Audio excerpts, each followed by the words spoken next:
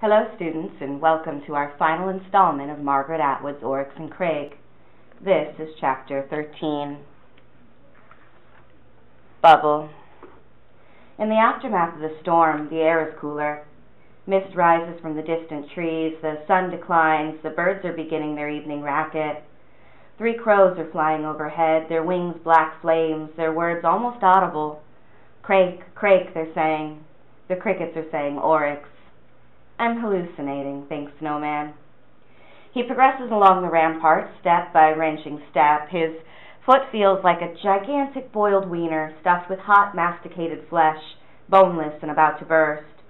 Whatever bug is fermenting inside is evidently resistant to the antibiotics in the watchtower ointment. Maybe in paradise, in the jumble of Crake's ransacked emergency storeroom, he knows how ransacked it is. He did the ransacking himself. He'll be able to find something more effective. Crake's emergency storeroom, Crake's wonderful plan, Crake's cutting-edge ideas, Crake, king of crakery, because Crake is still there, still in possession, still the ruler of his own domain. However dark that bubble of light has now become, darker than dark, and some of that darkness is Snowman's. He helps with it. Let's not go there, says Snowman. Sweetie, you're already there. You never left. At the 8th watchtower, the one overlooking the park surrounding Paradise, he checks to see if either of the doors leading to the upper room are unlocked. He'd prefer to descend by a stairway if possible, but they aren't. Cautiously, he surveys the ground below through one of the observation slits. No large or medium-sized life forms visible down there, though there's a scuttering in the underbrush he hopes is only a squirrel. He unpacks his twisted sheet, ties it to a ventilation pipe, flimsy but the only possibility, and lowers the free end over the edge of the rampart. It's about 7 feet short, but he can stand the drop as long as he doesn't land on his bad foot. Over he goes, hand over hand, down the air sack's rope. He hangs at the end of it like a spider, hesitates. Isn't there a technique for doing this? What has he read about parachutes? Something about bending your knees, and then he lets go. He lands 2-footed. The pain is intense, but after rolling around on the muddy ground for a time and making speared animal noises, he hauls himself up, whimpering, to his feet. Revision, to his foot. Nothing seems to be broken. He looks around for a stick to use as a crutch, finds one. Good thing about sticks, they grow on trees. Now he's thirsty. Through the verdure and upspringing weeds he goes, hoppity hoppity hop, gritting his teeth. On the way, he steps on a huge banana slug and almost falls. He hates that feeling, cold, viscous, like a peeled refrigerator muscle, creeping snot. If he were a craker, he'd have to apologize to it. I'm sorry I stepped on you, child of Oryx. Please forgive my clumsiness. He tries it out. I'm sorry. Did he hear something? An answer? When the slugs begin to talk, there is no time to lose. He reaches the bubble dome, circles around the white, hot, icy swell of it to the front. The airlock is open as he remembers it. A deep breath, and in he goes. Here are Crake and Oryx, what's left of them. They've been vulturized. They're scattered here and there, small and large bones mingled and in disarray, like a giant jigsaw puzzle. Here's Snowman, thick as a brick, dunderhead, frivol, and dupe, water running down his face, giant fist clenching his heart, staring down at his one true love and his best friend in all the world. Crake's empty eye sockets look up at Snowman as his empty eyes once before.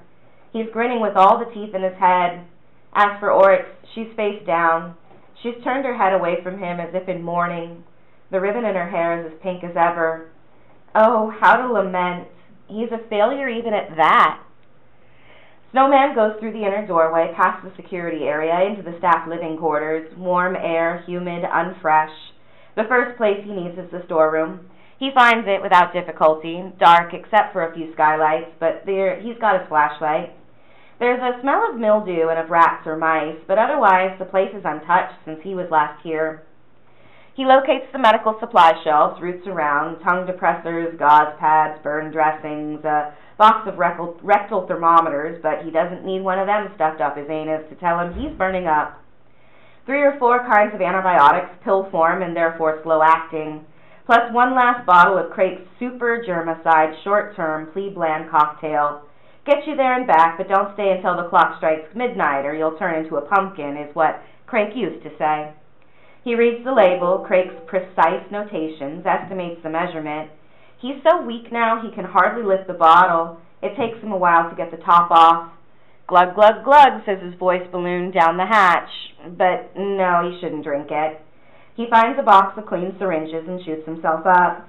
Bite the dust, foot germs, he says. Then he hobbles to his own suite, what used to be his own suite, and collapses into the damp, unmade bed and goes brown out. Alex the parrot comes to him in a dream. It flies in through the window, lands close to him on the pillow, bright green this time, with purple wings and a yellow beak, glowing like a beacon, and Snowman is suffused with happiness and love. It cocks its head, looks at him first with one eye and then the other. The blue triangle, it says. Then it begins to flush, to turn red, beginning with the eye. This changing is frightening, as if the parrot-shaped light bulb filling up with blood. I'm going away now, it says. No, wait, Snowman calls, or wants to call. His mouth won't move. Don't go yet. Tell me. And then there's a rush of wind. Woof, and Alex is gone. And Snowman is sitting up in his former bed in the dark, drenched in sweat. Scribble. The next morning his foot is somewhat better. The swelling has gone down. The pain has decreased. When evening falls, he'll give himself another shot of Crake's super drug. He knows he can't overdo it, however. The stuff is very potent. Too much of it and his cells will pop like grapes. Daylight filters through the insulating glass bricks facing the skylight window well. He roams around the space he once inhabited, feeling like a disembodied censor. Here is his closet. Here are the clothes once his, tropical weight shirts and shorts, ranged neatly on hangers and beginning to molder. Footwear, too, but he can no longer stand the thought of footwear. It would be like adding hooves, plus his infected foot might not fit. Underpants and stacks on the shelves. Why did he used to wear such garments? They appear to him now as some sort of weird bondage gear. In the storeroom he finds some packets and cans. For breakfast he has cold ravioli and tomato sauce and half a Jolt bar washed down with a warm Coke. No hard liquor or beer left. He'd gone through all of that during the weeks he'd been sealed in here. Just as well, his impulse would have been to drink it up as fast as possible. Turn all memory to white noise. No hope of that now. He's stuck in time past. The wet sand is rising. He's sinking down. After he'd shot Crake, he recoated the inner door, sealed it shut. Crake and Oryx lay intertwined in the airlock. He couldn't bear to touch them, so he'd left them where they were. He'd had a fleeting romantic impulse. Maybe he should cut off a piece of Oryx's dark braid, but he resisted it. He went back to his room and drank some scotch, and then some more, as much as it took to conk himself out. When he woke up, what woke him up was the buzzer from the outer door. White Sedge and Black Rhino trying to get back in. The others too, no doubt. Jimmy ignored them. Sometime the next day, he made 4 slices of soy toast, forced himself to eat them, drank a bottle of water. His entire body felt like a stubbed toe, numb, but also painful. During the day, a cell phone rang, a high-ranking corpsman looking for Crake. Tell that fucker to get his big fat brain the fuck over here and help figure this thing out. He isn't here, said Jimmy. Who is this? I can't tell you. Security protocol. Listen, whoever you are, I have an idea what sort of scam that creep's up to, and when I lay my hands on him, I'm going to break his neck. I bet he's got that vaccine for this, and he's going to hold us up for an arm and a leg. Really? Is that what you think? Said Jimmy. I know the bastard's there. I'm coming over to blow the door in. I wouldn't do that, said Jimmy. We're seeing some very strange microbe activity here, very unusual. The place is hotter than hell. I'm toughing it out in a biosuit, but I really don't know whether I'm contaminated or not. Something's really gone off the rails. Oh shit, here? In Rejuve? I thought we were sealed off. Yeah, it's a bad break, said Jimmy. My advice is look in Bermuda. I think he went there with a lot of cash. So he sold us out, the little shit. Hawked it deliberately to the competition. That would figure. That would absolutely figure. Listen, thanks for the tip. Good luck, said Jimmy. Yeah, sure, same to you. Nobody else buzzed the outer door. Nobody tried to break in. The Rejuve folks must have got the message. As for the staff, once they'd realized the guards were gone, they must have rushed outside and made a beeline for the outer gate, for what they confused with freedom. 3 times a day, Jimmy checked on the Crakers, peering in at them like a voyeur. Scrap the simile, he was a voyeur. They seemed happy enough, or at least contented. They grazed, they slept, they sat for long hours doing what appeared to be nothing.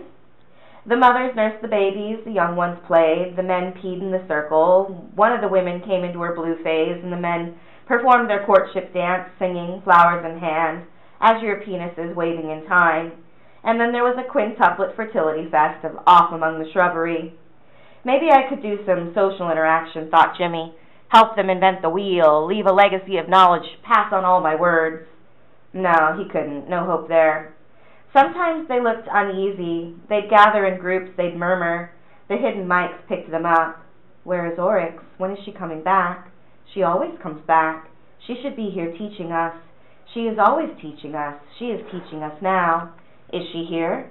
Here and not here is the same thing for Oryx. She said that. Yes, she did. She said that. What does it mean? It was like some demented theology debate in the windier chat rooms of Limbo. Jimmy couldn't stand listening to it for very long. The rest of the time he himself grazed, slept, sat for long hours doing nothing.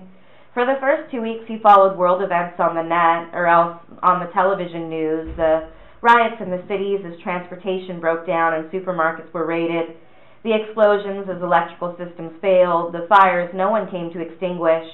Crowds packed the churches, mosques, synagogues, and temples to pray and repent, then poured out of them as the worshippers woke up to the increased risk of exposure.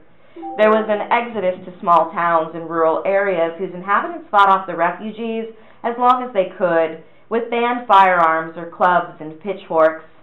At first, the newscasters were thoroughly into it, filming the action from traffic helicopters, exclaiming as if at a football match, "Did you see that? Unbelievable.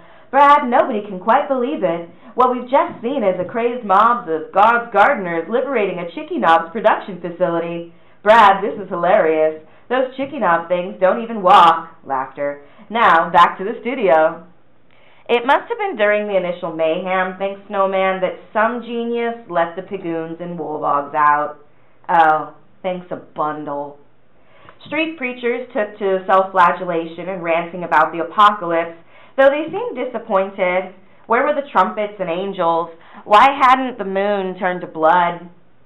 Pundits in suits appeared on the screen, medical experts, graphs showing infection rates, maps tracing the extent of the epidemic. They used dark pink for that, as for the British Empire once. Jimmy would have preferred some other color. There was no disguising the fear of the commentators. "Who's next, Brad? When are they going to have a vaccine?" "Well, Simon, they're working round the clock from what I hear, but nobody's claiming to have a handle on this thing yet. It's a biggie, Brad. Simon, you said a mouthful, but we've licked some biggies before." Encouraging grin, thumbs up, unfocused eyes, facial pallor. Documentaries were hastily thrown together with images of the virus. At least they'd isolated it. It looked like the usual melting gumdrop with spines, and commentary on its method. "This appears to be a super virulent splice. Whether it's a species-jumping mutation or a deliberate fabrication is anybody's guess." Sage nods all around. They've given the virus a name to make it seem more manageable. Its name was Juve, Jet Speed Ultra Virus Extraordinary. Possibly they now knew something such as what Crake had really been up to, hidden safely in the deepest core of the rejuvenescence compound, sitting in judgment on the world, thought Jimmy. But why had it been his right? Conspiracy theories proliferated. It was a religious thing. It was God's gardeners. It was a plot to gain world control. Boil water and don't travel advisories were issued in the first week. Handshaking was discouraged. In the same week, there was a run on latex gloves and nose cone filters, about as effective, thought Jimmy, as oranges stuck with cloves during the Black Death. This just in. The Juve killer virus has broken out in Fiji, spared until now. The course chief declares New York a disaster area. Major arteries sealed off. Brad, this item is moving very fast. Simon, it's unbelievable. Change can be accommodated to any system depending on its rate, Crake used to say. Touch your head to a wall, nothing happens, but if the same head hits the same wall at 90 miles an hour, it's red paint. We're in a speed tunnel, Jimmy. When the water's moving faster than the boat, you can't control a thing. I listened, thought Jimmy, but I didn't hear. In the second week, there was full mobilization. The hastily assembled epidemic managers called the shots, field clinics, isolation tents, whole towns, then whole cities quarantined. But these efforts soon broke down as the doctors and nurses caught the thing themselves or panicked and fled. England closes ports and airports. All communication from India has ceased. Hospitals are off limits until further notice. If you feel ill, drink plenty of water and call the following hotline number. Do not, repeat, do not attempt to exit cities. It wasn't Brad talking anymore, or Simon. Brad and Simon were gone. It was other people and then others. Jimmy called the hotline number and got a recording saying it was out of service. And then he called his father, a thing he hadn't done in years. That line was out of service too. He searched his email, no recent messages. All he found was an old birthday card he'd failed to delete. Happy birthday, Jimmy. May all your dreams come true. Pigs with wings.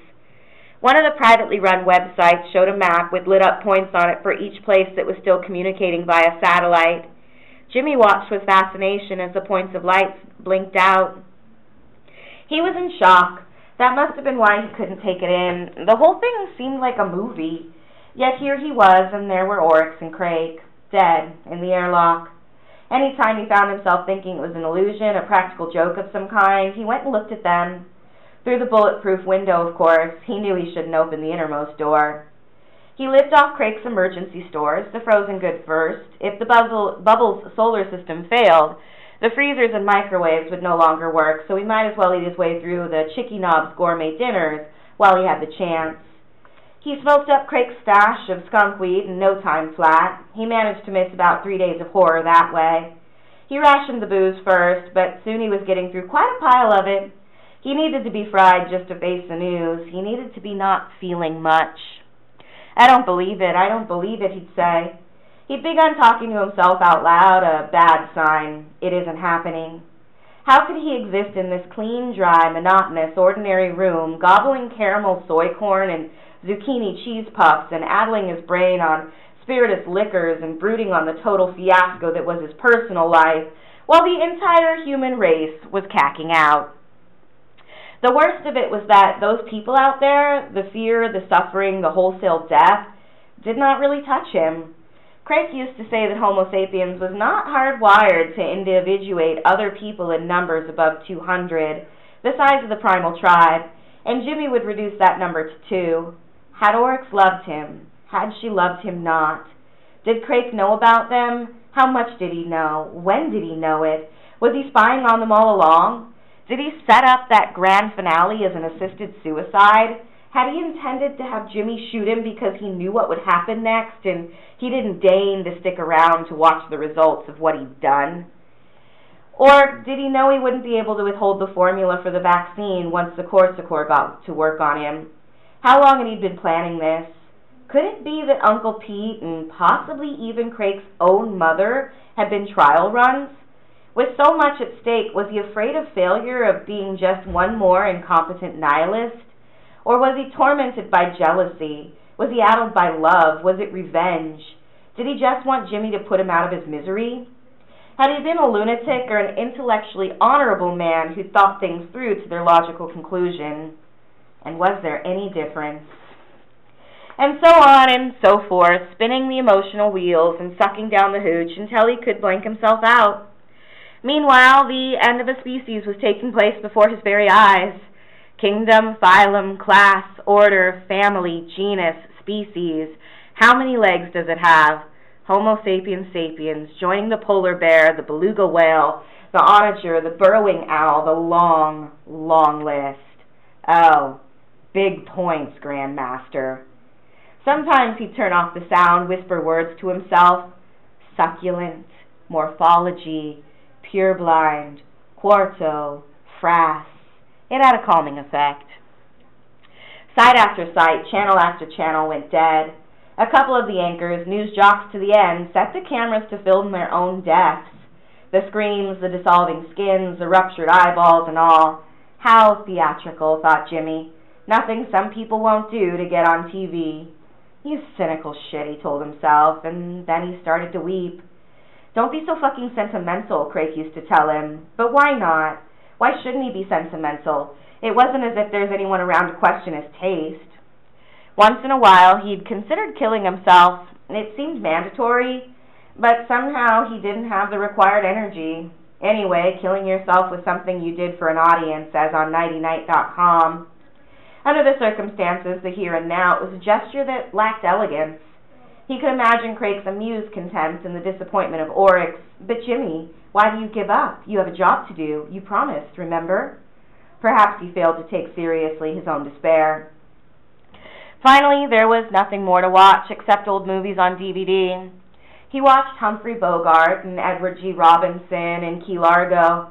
He wants more, don't you, Rocco? Yeah, that's it, more. That's right, I want more. Will you ever get enough? Or else he watched Alfred Hitchcock's The Birds, flap, flap, flap, eek, screech. You could see the strings where the avian superstars were tied to the roof. Or he watched Night of the Living Dead, lurch, arg, gnaw, choke, gurgle. Such minor paranoias were soothing to him. Then he'd turn it off, sit in front of the empty screen. All the women he'd ever known would pass in front of his eyes in the semi-darkness. His mother, too, in her magenta dressing gown, young again. Oryx came last, carrying white flowers. She looked at him and then walked slowly out of his field of vision into the shadows where Crake was waiting. These reveries were almost pleasurable. At least while they were going on, everyone was still alive. He knew this state of affairs couldn't continue much longer. Inside Paradise proper, the Crakers were munching up the leaves and grasses faster than they could regenerate. And one of these days the solar would fail and the backup would fail too, and Jimmy had no idea about how to fix those things. Then the earth circulation would stop and the door lock would freeze, and both he and the Crakers would be trapped inside and they'd all suffocate. He had to get them out while there was still time, but not too soon, or there'd still be some desperate people out there, and desperate people would mean dangerous. What he didn't want was a bunch of disintegrating maniacs falling on their knees, clawing at him. Cure us, cure us. He might be immune from the virus, unless, of course, Crake had been lying to him, but not from the rage and despair of its carriers. Anyway, how could he have the heart to stand there and say, "Nothing can save you"? In the half-light and the dank, Snowman wanders from space to space. Here, for instance, is his office. His computer sits on the desk, turning a blank face to him like a discarded girlfriend encountered by chance at a party. Beside the computer are a few sheets of paper, which must have been the last he'd ever written, the last he'd ever write. He picks them up with curiosity. What is it that the Jimmy he'd once been had seen fit to communicate, or at least to record, to set down in black and white with smudges for the edification of the world that no longer existed? To whom it may concern, Jimmy had written in ballpoint rather than print out. His computer was fried by then, but he'd persevered laboriously by hand. He must still have had hope. He must have still believed that the situation could be turned around, that someone would show up here in the future, someone in authority, that his words would have meaning then, a context. As Crake had once said, Jimmy was a romantic optimist. "I don't have much time," Jimmy had written.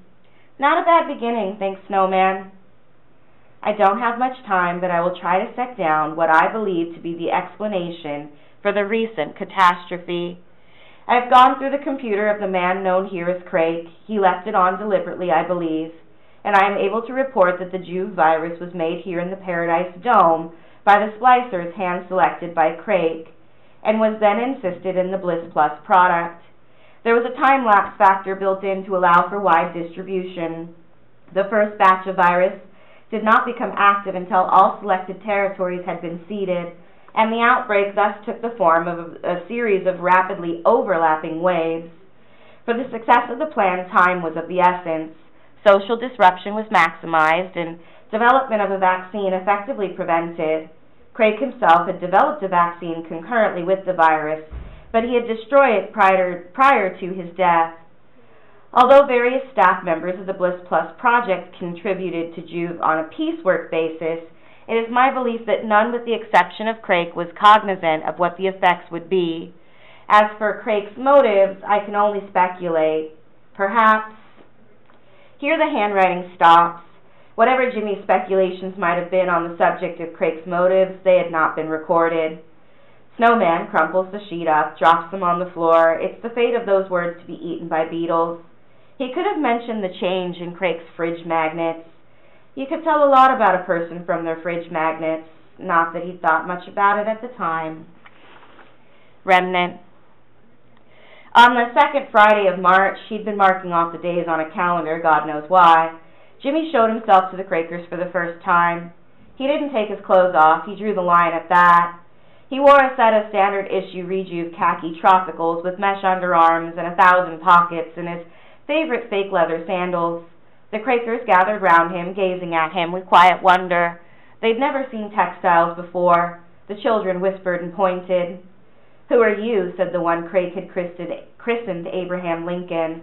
A tall man, brown, Finnish. It was not said impolitely. From an ordinary man, Jimmy would have found it brusque, even aggressive, but these people didn't go for fancy language.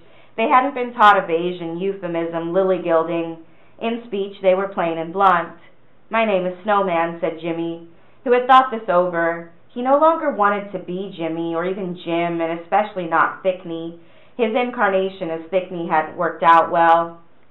He needed to forget his past, the distant past, the immediate past, the past in any form. He needed to exist only in the present, without guilt, without expectation, as the Crakers did. Perhaps a different name would do that for him. "Where have you come from, O Snowman?" "I come from the place of Oryx and Crake," he said. "Crake sent me." True, in a way. And Oryx. He keeps the sentence structure simple, the message clear. He knows how to do this from watching Oryx through the mirror wall, and from listening to her, of course. "Where has Oryx gone?" "She had some things to do," said Snowman. That was all he could come up with. Simply pronouncing her name had choked him up. "Why have Crake and Oryx sent you to us?" said the woman called Madame Curie. "To take you to a new place. But this is our place. We are content where we are." "Oryx and Crake wish you to have a better place than this," said Snowman, "where there will be more to eat." There were nods, smiles. Oryx and Crake wished them well, as they'd always known. It seemed to be enough for them. "Why is your skin so loose?" said one of the children. "I was made in a different way from you," Snowman said. He was beginning to find this conversation of interest, like a game. These people were like blank pages. He could write whatever he wanted on them. "Crake made me with two kinds of skin. One comes off." He took off his tropical vest to show them. They stared with interest at the hair on his chest. "What is that?" "Those are feathers, little feathers. Oryx gave them to me as a special favor. See? More feathers grow out of my face." He lets the children touch his stubble. He'd been lax about shaving lately. There seemed to be no point to it, so his beard was sprouting. "Yes, we see, but what are feathers?" Oh, right, they'd never seen any. "Some of the children of Oryx have feathers on them," he said. "That kind are called birds. We'll go to where they are, and then you'll know about feathers." Snowman marveled at his own facility. He was dancing gracefully around the truth, light-footed, light-fingered. But it was almost too easy. They accepted without question everything he said. Much more of this, whole days, whole weeks of it, and he could see himself screaming with boredom. I could leave them behind, he thought. Just leave them. Let them fend for themselves. They aren't my business. But he couldn't do that, because although the Crakers weren't his business, they were now his responsibility. Who else did they have? Who else did he have, for that matter? Snowman planned the route in advance. Crake's storeroom was well supplied with maps. He'd take the children of Crake to the seashore, where he himself had never been. It was something to look forward to. At least he would see the ocean. He'd walk on a beach, as in stories told by the grown-ups when he was young. He might even go swimming. It wouldn't be too bad. The Crakers could live in the park near the Arboretum, colored green on the map and marked with a tree symbol. They'd feel at home there, and certainly there'd be lots of edible foliage. As for himself, there'd surely be fish. He'd gathered together some supplies, not too much, not too heavy. He'd have to carry it all, and loaded up a spray gun with a full complement of virtual bullets. The evening before the departure, he gave a talk. On the way to their new place, better place, he would walk ahead, he said, with two of the men. He picked the tallest. Behind them would come the women and children, with a file of men to either side. The rest of the men would walk behind. They needed to do this because Crake had said that this was the proper way. It was best to avoid mentioning the possible dangers. Those would require too much explanation. If the Quakers noticed anything moving, anything at all, in whatever shape or form, they were to tell him at once. Some of the things they might see would be puzzling, but they were not to be alarmed. If they told him in time, these things would not be able to hurt them. Why would they hurt us? Asked Sojourner Truth. They might hurt you by mistake, said Snowman, as the ground hurts you when you fall on it. But it is not the ground's wish to hurt us. Oryx has told us that the ground is our friend. It grows our food for us. Yes, said Snowman, but Crake made the ground hard, otherwise we would not be able to walk on it. It took them a minute to walk this one through. Then there was much nodding of heads. Snowman's brain was spinning. The illogic of what he just said dazzled him, but it seemed to have done the trick. In the dawn light, he punched the door code for the last time and opened up the bubble and led the Quakers out of paradise. They noticed the remnants of Crake lying on the ground, but as they had never seen Crake when alive, they believed Snowman when he told them that it was a thing of no importance, only a sort of husk, only a sort of pod. It would have been a shock to them to have witnessed their creator in the present state. As for Oryx, she was face down and wrapped in silk, no one they'd recognize. The trees surrounding the dome were lush and green, everything seemed pristine, but when they reached the rejuvenescence compound proper, the evidence of destruction and death lay all around. Overturned golf carts, sodden, illegible printouts, computers with their guts ripped out, rubble, fluttering cloth, gnawed carrion, broken toys. The vultures were still at their business. Please, oh Snowman, what is that? It's a dead body, what do you think? It's part of the chaos, said Snowman. Crake and Oryx are clearing away the chaos for you because they love you, but they haven't quite finished yet. This answer seemed to content them. The chaos smells very bad, said one of the older children. Yeah, said Snowman, with something meant for a smile. Chaos always smells bad. 5 blocks from the main compound gate, a man staggered out of the side street toward them. He was in the penultimate stages of the disease. The sweat of blood was on his forehead. Take me with you, he shouted. The words were hardly audible. The sound was an animal enraged. Stay where you are, Snowman yelled. The Quakers stood amazed, staring, but it appeared not frightened. The man came on, stumbled, fell. Snowman shot him. He was worried about contagion. Could the Quakers get this thing, or was their genetic material too different? Surely Crake would have given them immunity, wouldn't he? When they reached the peripheral wall, there was another one, a woman. She lurched abruptly out of the gatehouse, weeping, and grabbed at a child. Help me, she implored. Don't leave me here. Snowman shot her too. During both incidents, the Quakers looked on in wonder. They didn't connect the noise made by Snowman's little stick with the crumpling of these people. What is the thing that fell down, oh Snowman? Is it a man or a woman? It has extra skins like you. It's nothing. It's a piece of a bad dream that Crake is dreaming. They understood about dreaming. He knew that. They dreamed themselves. Crake hadn't been able to eliminate dreams. We're hardwired for dreams, he'd said. He couldn't get rid of singing either. We're hardwired for singing. Singing and dreams were entwined. Why does Crake dream a bad dream like that? He dreams it, said Snowman, so you won't have to. It is sad that he suffers on our behalf. We are very sorry. We thank him. Will the bad dream be over soon? Yeah, said Snowman, very soon. The last one had been a close call. The woman was like a rabid dog. His hands were shaking now. He needed a drink. It'll be over when Crake wakes up? Yes, when he wakes up. We hope he will wake up soon. And so they walked together through no man's land, stopping here and there to graze or picking leaves and flowers as they went. The women and children hand in hand, several of them singing in their crystal voices, their voices like fronds unrolling. Then they wound through the streets of the plebeians like a skewed parade or a fringed religious procession.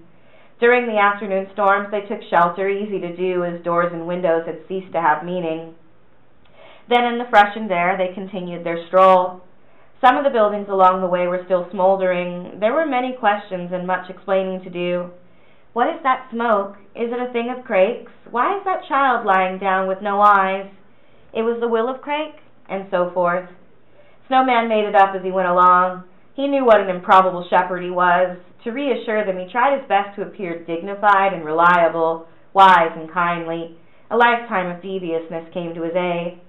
Finally, they reached the edge of the park. Snowman had to shoot only 2 more disintegrating people. He was doing them a favor, so he didn't feel too bad about it. He felt worse about other things. Late in the evening they came to the shore. The leaves of the trees were rustling. The water was gently waving. The setting sun was reflecting on it, pink and red. The sands were white, the offshore towers overflowing with birds. "It's so beautiful here. Oh, look, are those feathers? What is this place called?" "It's called home," said Snowman.